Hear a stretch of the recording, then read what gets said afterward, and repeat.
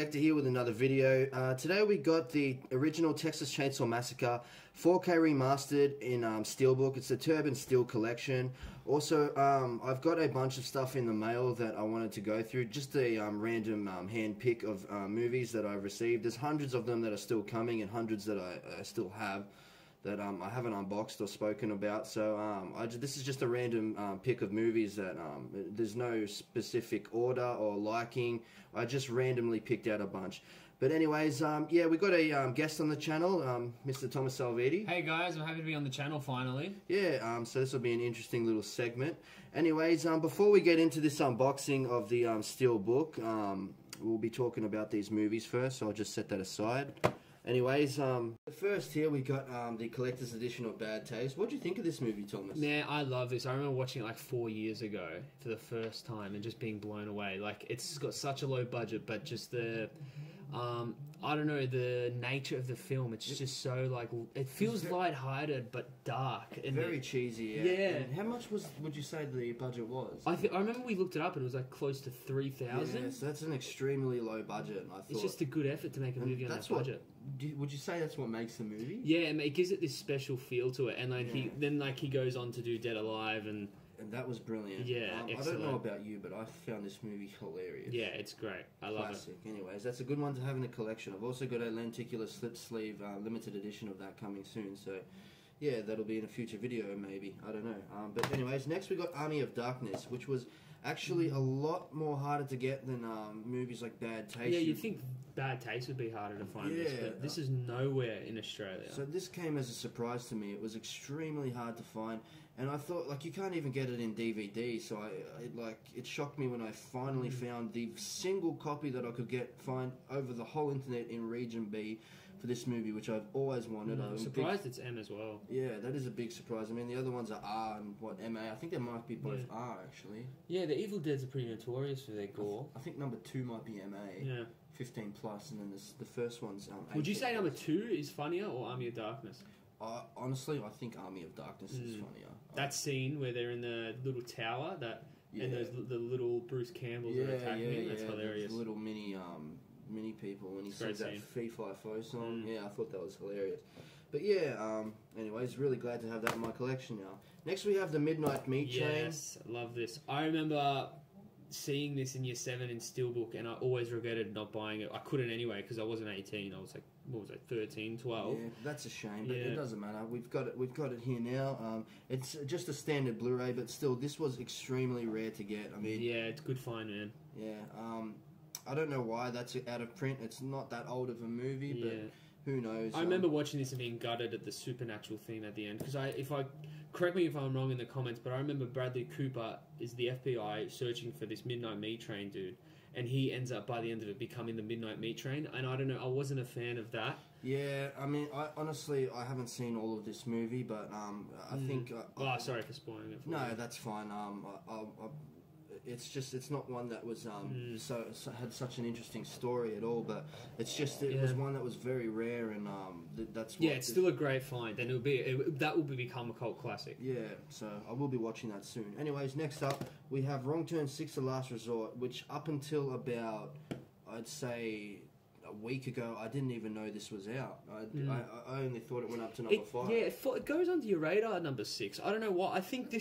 I don't know for sure, but I think this has the lower budget because you can really tell the budget restraints through just the how it was shot and the lighting. Yeah, I mean, and the acting. The acting's always terrible. I mean, the first one, the acting was all right. The second one, it was pretty good. It's a slow decline, yeah. Yes, and the second, like, as they go on as well, it's just like the characters are terrible. I'm not a fan of them. But although we watched number 4 the other day, and like, obviously the acting wasn't the best, but the prequel, the idea of it being finding out about these like cannibals' past, we really liked. Yeah, well, I did. That was an interesting concept, I thought, as well. Like, so that's that there, and yeah, I thought like it was a bit better than I'd say the movies that surround it. Number 3, I really disliked. I didn't like the idea with the prisoners and stuff in the forest. I thought it was just. Although these movies might be inconsistent, But the one thing you got to applaud it for is its practical effects. It is. It does look pretty lower good. budget, and they still manage to pull off realistic looking gore. It's just amazing what they can do. Yeah. Credit to the special effects. Anyways, moving on. By the way, before we move on, I've got the Blu-ray copy of 1 to 5 coming soon, so that might be included in the future. Who knows? But anyways, moving on, we've got the Texas Chainsaw Massacre 2-pack double feature. It comes with the beginning and Fan. Yeah, big fans of this this series. Yeah, I don't know why it got. I felt like it slipped under the radar. I don't know. Not slipped on. It's just it doesn't get the credit it deserves. The one with Jessica Biel, it is Fantastic. excellent. Yeah, it is so good. The depiction of Leatherface in this, I think it's the best he's ever looked. I agree with you there. I was thoroughly impressed with that movie. Watching these again, it's got me so excited, and I'm so happy that they're doing another Leatherface movie, and to find out that he's being portrayed as 60 years older, and it's a sequel to the original, like what they did with the new Halloween. Real keen for that. Oh, so excited. Yeah, well, that is a double pack. It also comes with a new beginning, which also I thought wasn't too bad either. Yeah, that was cool. That was cool. What they did with his mask, it looked kind of a bit like a Hannibal Lecter type of chin mask. I don't know, it was a cool prequel story. But yeah. Anyways, and I think you were telling me how you can stay in the actual... Yeah. There's a thing where it was shot, the original, where you can stay in a night. It's like a Airbnb sort of thing. Yeah, but more of like a what's it called? A theme park type of amusement ride. You stay there the night, which would be pretty terrifying. All right. So yeah, it's like a tour group sort of thing. Yeah. Exactly. That'd be cool. I think I'd pay money to do that. Yeah, 100%. Anyways, next we have Kholector. High Tension. I think this is a French film. It's dubbed in English though. French. Yeah. This movie is the most underrated of the recent horror movies. Very underrated. I mean, it's been about 6 years since I've watched this, I think. But you recently revisited this, didn't you? Yeah, because I just bought this in the same cover as that. It's not a bad find. It's awesome. It's got a nice slip cover. Everything about this, and the twist ending, that I don't want to give it away because if your viewers haven't seen it, but it's just an awesome twist at the end. Yeah, I mean, and when I first watched this, that first scene into it shocked me. Yeah. I'm not going to give it away, but it involves a decapitated head and foreplay. Yes. No, but fellatio. Yeah, to be precise. But anyways, yeah. So that for what it cost, I think it was about $10. It's a really good buy. Very, very good buy, and I do love this movie, and I would recommend it to anybody. I would as any well. horror fan. Yeah. Anyways, next up we have the number 23, a Jim Carrey film, one of his rare serious ones. I haven't seen this in ages. Neither have I, but from what I remember, it was pretty decent. Yeah, and I love Jim Carrey in a drama war. I know he's known for his comedy. Like, he's so funny, and big fan of Jim Carrey. Yeah, him in a drama role is just always excellent. Like the spotless of a... The Eternal Sunshine of the Spotless Mind. Yeah, that was a classic. Yeah, I thought. And then in Truman Show, he's just the best guy. And I thought that it was an interesting take on like psychological sort of warfare with this one, like going insane, losing your mind. I thought Jim Carrey sort of nailed that tension, that feeling. Agreed. The atmosphere in it was very accurate to how he was actually feeling, and I thought that was a good one. Which this is also, I think, out of print. Yeah, it's a good one to have in your collection because this is a type of movie that might be forgotten, but you can just like pull it out of the dust and it's a classic. Blow that dust off and you got some memories there. But yeah, anyways, that's I'm pretty sure out of print. So if you ever see that, I do think you should pick it up. Next we got Creepshow 2, an Arrow video. This is the first time I've ever seen an Arrow released in real life. I always see them in YouTube and people unboxing them. It's the first time seeing them. Yeah, so I've got a few of them now, but not many. But I've just started really collecting Arrow videos. But it's more because it's just like it's easier to get from Arrow Video rather than hunting down. Yeah, they pull out all these old released films and put it into Blu-ray, and it's I love what they're doing with horror. Yeah, and what Scream and Shout Factory do, like they do all their collector's editions, and I really love like what they do. The artwork looks fantastic, but the clear Blu-ray. Yeah, but it's just like they don't deliver to Australia, which is awful. Like I went on there, I made an account, I went to buy some things. Yeah, they didn't deliver to. It says they wouldn't deliver it to me, so I was very disappointed. Australia miss out on a lot. They do. We get a vast chunk of stuff that just doesn't make it to Australia. But anyways, I'm not sure who directed this, but I know the first one, which is coming soon in the mail, another Arrow release as well. It's directed by George A. Romero, and there's some collaboration with Stephen King in there too. Yeah, that'd be great to watch. Yeah, so it's an anthology horror series, and I've heard great things about this one, the first one anyway. I'm not sure about this one, but I'm pretty sure there's some good reviews in there too. But yeah, it's more of a die-hard horror fan thing with that. But anyways, moving on. Next we got Zombie Flesh Eaters. This is one of my favourite buys that you got. So this is a Lucio Fulci. That's the one, yeah. I'm not sure if I'm... remember watching this on YouTube in like year 8, and the shark scene. Yeah, it's just awesome. Honestly, the whole thing. I haven't seen this one. I mean, I've seen the shark scene, but I haven't gotten around. I don't blame you. It's so hard to find. Yeah, and I'm very surprised I found this in its Region B actually. So I thought that was. It's another great Arrow release. Yeah, artwork looks amazing. I think that artwork looks pretty cool. Can't wait to rewatch this. Yeah, but anyways, guys, let's get into this unboxing now. We'll get onto the Steelbook.